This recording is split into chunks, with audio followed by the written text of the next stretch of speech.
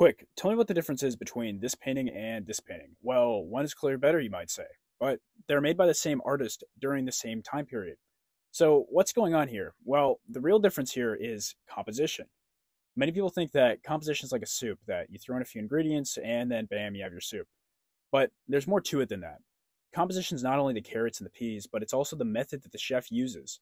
This is to say, composition is not just lines, shapes, colors, and ratios, but it's a basic way to manipulate them throughout your process to create a finished work of art. But there's our first problem. What process should you take? With so many different styles, from impressionism to realism, even anime or manga, composition is often touted with rules and regulations. But with art's variability, what rule remains above all else? The rule of thirds, the golden ratio, your color theory? Well, the answer is actually quite simple, and it's illustrated by one of the most famous stories of all time. It's one major process that underlies the fundamental way human beings communicate. And in its simplicity lies the key to your compositions and the end of your frustrations. I call it the burning bush method. It's named after the famous story of Moses coming upon a bush in Egypt that was set on fire but was not consumed. It was quite an odd sight and an odd thing to mention, but we find out that it was pivotal to the foundation of world history as we know it, even in any sense of the truth. Importantly, it tells us three things about human nature. First, some things make us take notice above other things. Second, if we pay attention to things we notice, we will often find a miracle. And thirdly, only after we look do we find this miracle. More straightforwardly, in art, there's what you say, how you say it, and the meaning behind it. In other words, the bush, the fire, and the miracle.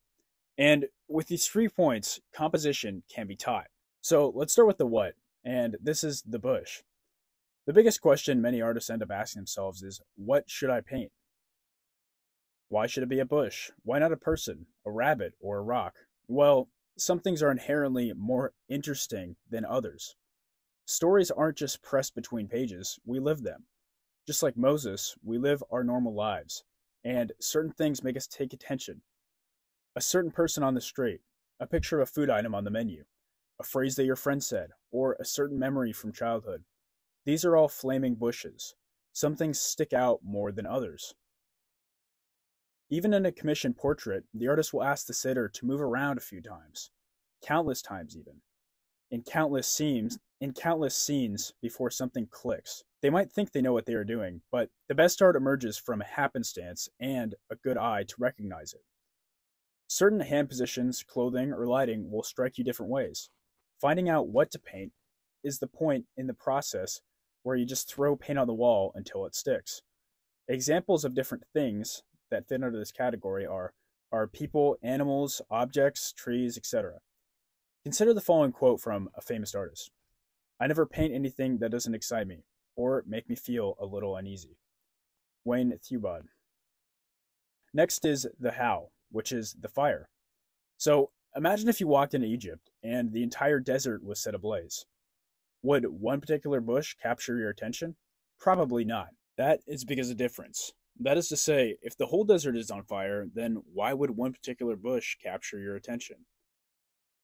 Now, I'm going to show you an artist's work of no difference versus difference. Caravaggio was known for his dark darks and his light lights, and this made the subject, or the what, much more obvious. But the what would have no punch if he was not able to say the how so clearly. You can see that in these ones where I get rid of the difference, or I lower the contrast and the saturation, there's something that is missing fundamentally from the painting. Now, look at the paintings in their original state. You can see how much of a difference how you say something has on your end product. This shows the design of the scene that is centered around bringing out the importance of one thing and subduing the rest. This falls under the category of how to say something, and it is significant. This includes the usual technical understanding of how to change an image to bring about the subject. So let's pull back up the paintings from before. We see a variety of edges where sharp edges are on the face and soft are elsewhere. We see a variety of values where the darkest sit among the lightest on the face. We see big shapes in the peripheral and smaller shapes in the face. What makes this work is the same reason this watercolor doesn't work. That is because there is no point in the watercolor, and there is no difference to make the point clear. In other words, not only is there no bush, but there's no fire on the bush, or non-fire not on the bush. Take these random photos, for example. Some things just stick out more than others. The problem is, most people ignore this. This is to say, there is a subject and a way to bring out its articulation. Our principles and fundamentals are like this and are key for how to say things in art. When you look at random photos, some things capture our attention more than others. And it's usually because of these art fundamentals that this happens. That's because some of these art fundamentals are inherently more interesting than others, which are more boring. Some artists choose to set the whole desert on fire, but this is not the most optimal way of executing art. Our subject should have the most interesting elements, and the peripheral elements should be boring. This is to say, saturation captures our attention more than muddy colors, details captures our attention more than lack of details, hard edges more than soft, bright more than dark, and so on. This suggests that both are of equal importance because without an entire desert that is not on fire, why else would you look at the bush that is? We have a unique role as artists. Our composition is our playground. We decide if it's a forest, or an ocean, or a desert as our setting. We can make our own reality, choose our own characters.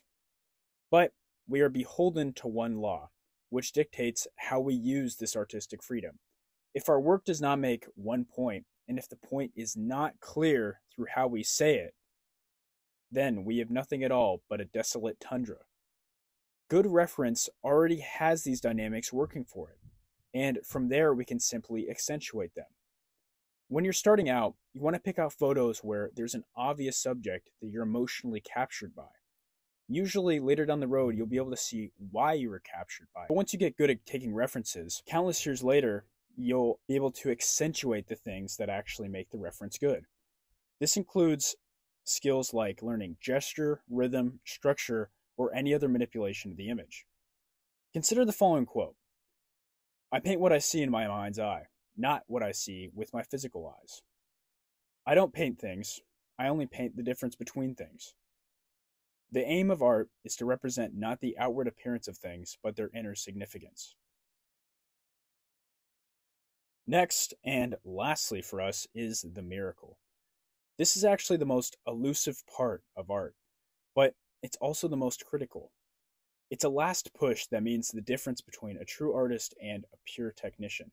So, a while back, I wrote that the difference between a technician and an artist is the known and the unknown. And this illustrates the chimera that is great artistic miracle. Certain art just has an otherworldly quality, something strange, eerie, frightening, or even invigorating. Whatever it is, it gives the work a soul. It makes what it is saying significant because it is something that has never been uttered before.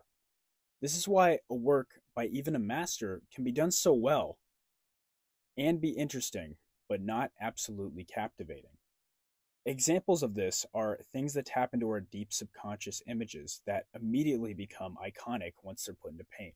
Art that has to be seen and cannot be explained. I'll give you real examples of this in our next section, where we see all of these three categories where they're done correctly and incorrectly in actual artwork examples. So, without further ado, let's look at what happens when we violate the burning bush law. The most common category is if we have something important to say, but don't know how to say it in a capturing way. Then, like Moses, our viewer will just continue to walk on as if it's just another bush. This is much like modern conceptual art, where the idea might be good, as in the miracle, and the what might be clear, as in whatever they're trying to say specifically. But the problem is that they don't have the skill to give their ideas the merit they might deserve. The second most common category is the vice versa of this. This is where if we have no miracle to share, but our theatrics are good, then we are simply kitsch, and people will ignore our art in the same way once they stare and see no miracle within the bush. Look at Thomas Kincaid's work. He's one of the most hated artists of all time. There's usually sort of a subject, but it's not very clear. So the what's a bit shaky. There's certainly no miracle, but he belazes the how a lot. So he shows the principle of having a fire, but the bush is completely burned instead of not consumed. This is very common. This is where artists think that if we set the whole thing ablaze by oversaturating every color, blowing out every value, and sharpening all of our edges, then we have yelled and screamed at our viewers in a fit, and that this is what makes good art, because we gather their attention. But in reality, instead of seducing them with music, poetry, and prose, we have irritated, taken the piss out of them, or at worst, scared them off. It is not a performance when you don't use good difference. Rather, it's more like cheap theater.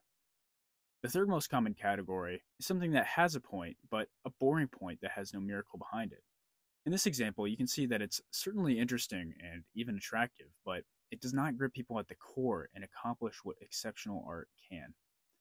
Fourthly, look at the balance between the elements of difference and the subject. In this case, we have the bush, the subject, the fire, the artistic technique used to draw attention, and the miracle that the bush is not consumed, which is the message that is worth sharing. The method of the burning bush serves as a law because all of our work, even imaginative work, shown here by Frank Frazetta, should be inspired by life, by authentic experiences, by the things that capture us. In fact, imagination is just the reordering of our life experiences. This gives us a starting point and validates the idea that is inherently worth sharing, a bush that will not go up in flames. And finally, we must use our artistic techniques to drive the point forward, and this is our fire. When you look at all of these examples, you will notice that there's always one major point. And you'll notice in your work or others' works that if the point is obscured, people quickly lose interest. All of this is to say, every essay has a thesis, every song a chorus, each speech a point, every book a title, and every painting a subject.